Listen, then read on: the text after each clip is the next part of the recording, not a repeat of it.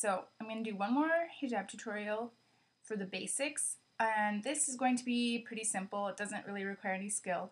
Basically, you're just going to have, this will be a two-piece. So you have your underscarf or amta, and then this is another scarf that you're just going to pull on. This in Arabic it's called the hijab al-amirah. So you're going to find the front of it and you're going to pull it on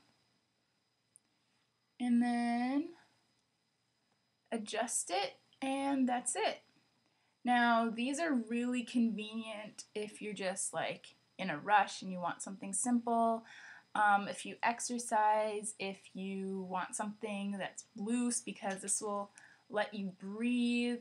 I like the cotton ones more than the, I'm not sure what fabric it is. It's just kind of this more like satiny finish.